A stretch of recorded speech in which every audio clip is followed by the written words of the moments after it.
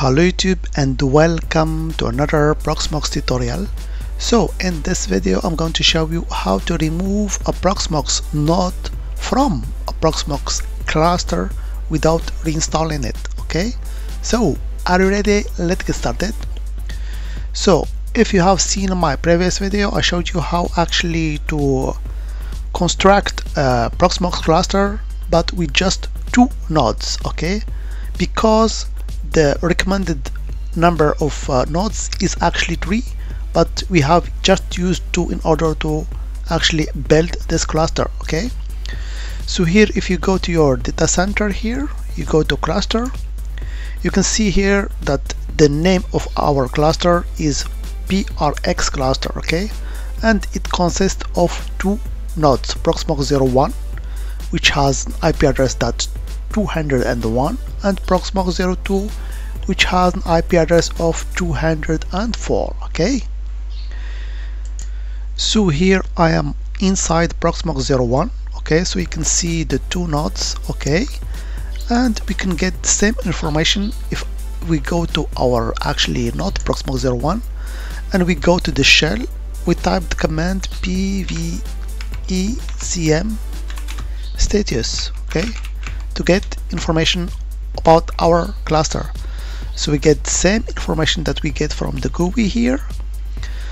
We have, of course, here at the bottom our 2 nodes. Okay, so here just for education purposes, this is Proxmox 01, which has a dark mode, and I opened also Proxmox 02, as you can see here, which is in light mode. Okay, so as I told you in this video, we'll try to remove this Proxmox 02 actually from the cluster. We'll try simply to destroy the cluster. Okay, so of course the first resource that we have to take a look at is the Proxmox documentation. So here it is, and of course you will find the link on the description on this video. Okay, so here they are showing the method to destroy the cluster, but here they are talking if you have normal cluster which consists of 3 nodes. But as I told you, we have just 2 nodes, so how we can do that? So there is another way. Here you can see separate a node without reinstall it. So we're gonna use actually this method, but you have to pay attention. This is not the recommended method. Proceed with caution. Use the previous method if you are unsure. Okay, but we can use it and try to remove or destroy our cluster. Okay, so you will see it's pretty easy. You have just to follow the steps in order to destroy your cluster. Okay, so first stop the corosync and the PVE cluster services on the node. Okay, so we're gonna begin by executing these commands on the Proxmox 02, but it doesn't matter, you can start also using the Proxmox 01 if you want. Okay, but here just let's use Proxmox 02, the second node, in order to execute these commands. Okay, so let's begin. So we're gonna just copy and paste the command, pretty easy, on the shell of Proxmox 02. So first we start, or actually we stop the services. Here we go, the first one and second one. Okay, so we follow the documentation.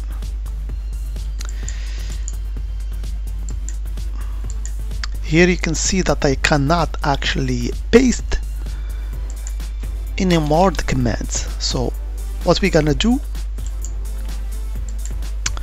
we're gonna just hit some enter here. Hopefully we get our command prompt again. So let's stop the corosync now. Here we go. So after that they said to start the cluster file system again in local mode, so we're gonna use this command. Here we go, paste it again.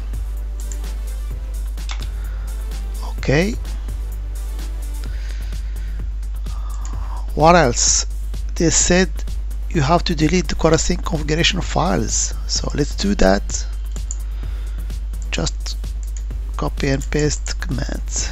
Here we go. First command and second one. Okay.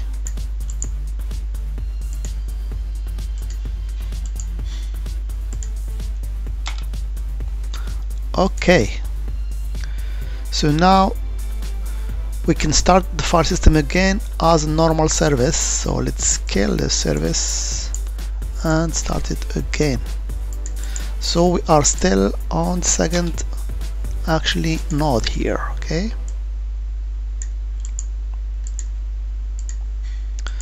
So here we go. Okay, so let's actually refresh this page. But after that, you will notice here this data center on Proxmox 02 is still showing the name of our cluster. So let's refresh the page. Let's reload it. Okay, so now as you can see, the name of the cluster has disappeared. Okay, so we still have access to our Proxmox 02, but we cannot see the Proxmox 01. Okay. So now, one last step to do in this Proxmox 02. There is actually some repositories or some folders on the directory /etc/pve/nodes.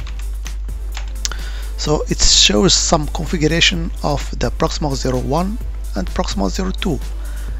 And as we are actually on the Proxmox 02, we have to remove all the configuration for this Proxmox 01 node. So let's do that. Remove -rf, and we provide the full path to the Proxmox actually 01 PVE nodes and Proxmox 01 because we are in 02. Here we go. So now, as you can see, I have only the directory for Proxmox 02. So we are done now with the Proxmox 02. Here we go. So now we cannot even see the Proxmox 01. We just see the Proxmox 02 here. Okay.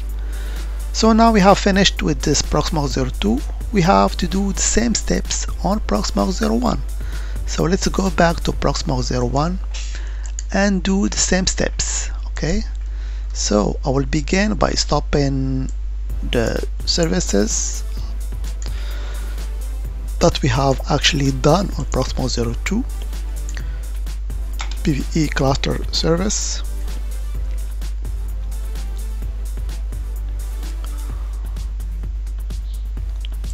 Here we go. So let's stop also the CoreSync service.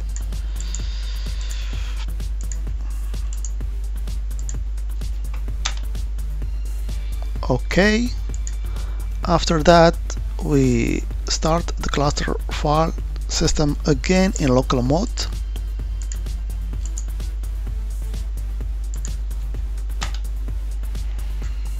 After that, we remove the configuration files for the CoreSync config.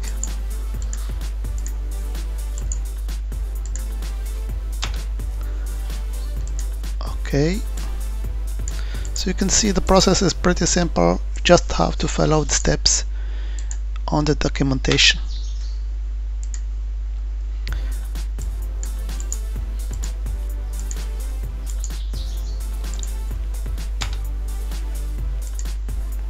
And let's start this PVE cluster service.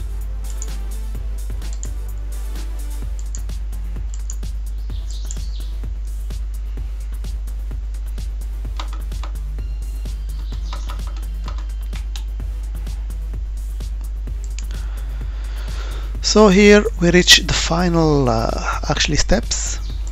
Here we can still see the Proxmox 02 nodes.